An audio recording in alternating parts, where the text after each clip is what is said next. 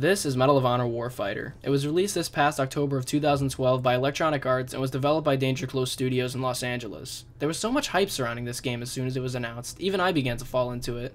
I really enjoyed its predecessor, Medal of Honor 2010, and I was actually going to review that game first, but it's practically dead now, so I skipped right onto this one.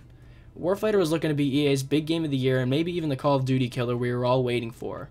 But right after its release, the hype dropped dead, and very few people ever touched the game again. What the hell happened?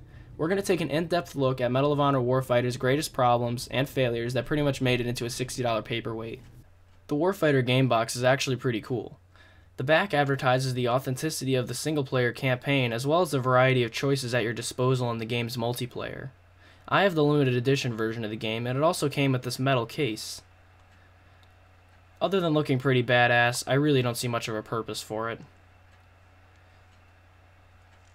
Inside the game box, there are 2 discs, which is a relative norm for many FPS games nowadays. Also, there's really no instruction manual included, just a bunch of paper advertising other EA games. Speaking of instruction booklets, why don't many new games include them anymore? How could something so convenient and informative become so obsolete?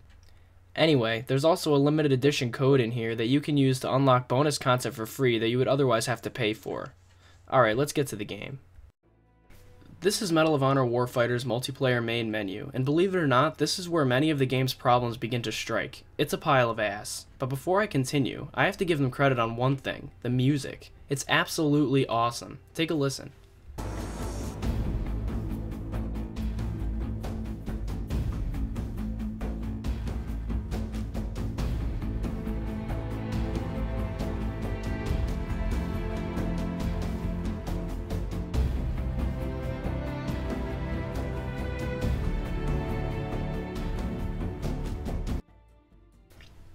Although the menu sucks, Warfighter's gun customization is fantastic. One problem though, I can barely see my damn gun. Could they have chosen a darker background? With certain weapons you can see just fine, but if you have a dark camouflaged weapon, prepare to squint when putting on a new attachment. Anyway, you can customize any weapon's optics, barrel assembly, muzzle, stock, magazine style, and the paint, which is the best part. There are a lot of awesome looking camos that you can choose from, especially if you have the limited edition version of this game. I think the MP7 looks best in black, so that's the camo I use for it. Here, you can also put on any new attachments that you may have unlocked while playing. I wish it was easier to tell when you were unlocking specific attachments though. It seems like it's a guessing game most of the time. Alright, let's actually find a damn server to play in. This is the Find Game submenu. There are 4 options here: Quick Match, Favorite Servers, Server Browser, and Recent Servers. And each has an unrelated picture to go along with it. Why is the picture for recent servers of a dead body with blood splattered on the wall?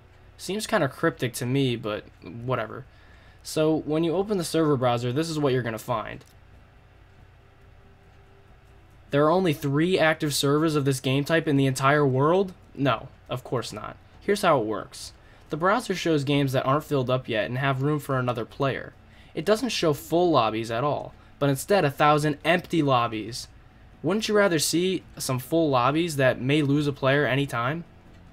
Look how far the list of the empty rooms goes on for. If I was a new player, I would probably assume that the game was already dead and only had 3 full servers worldwide.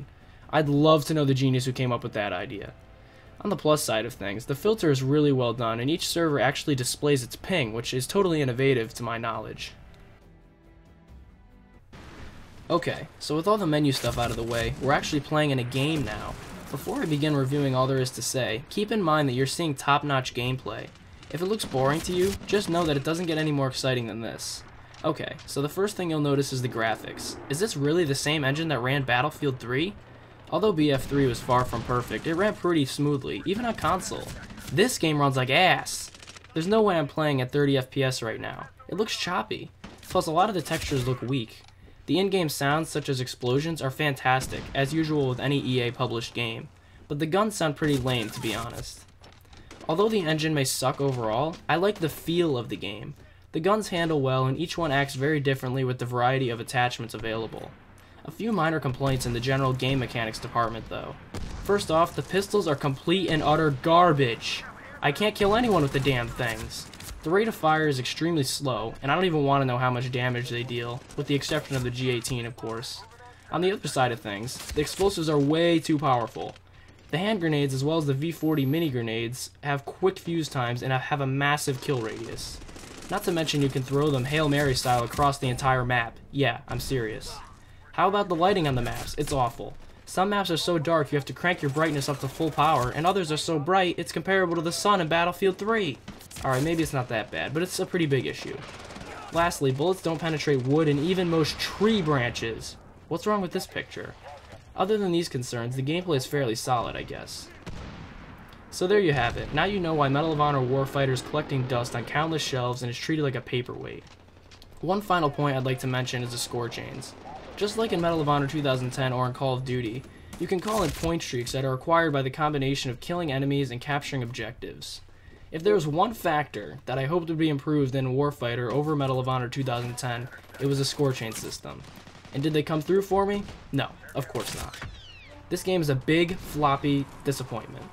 Between bad menus, confusing unlocks, an awful server browser, boring score chain awards, bad map lighting, overpowered explosives, underpowered pistols, guns that are too strong, guns that are too weak, weapons and missiles that can't shoot through a damn tree branch, long reload times, sounds cutting in and out, bad graphics, bad textures, choppy frame rates, a broken fire team system, long post-game timer, and EA dropping support for this overhyped, over-anticipated excuse of a game caused it to ultimately fail. Thanks for stabbing us loyal fans right in our backs, EA. It's really appreciated. Believe it or not, through all of those problems, I can still occasionally find this game enjoyable. It's not easy to see from the outside, but Danger Close did some things right here. They're a very young developer, so hopefully they can learn from this game, move on, and only get better from here. I hope you all enjoyed this evil review. If you did, please leave me a thumbs up because it really helps out both me and Pixel Enemy. And if you want me to do a review on a game that you think deserves a spotlight or a second chance, drop a comment down below and let me know. Last but not least, subscribe to my channel for more game reviews and variety content. There's a link on your screen and in the description. Thanks for watching, and I'll see you guys next time.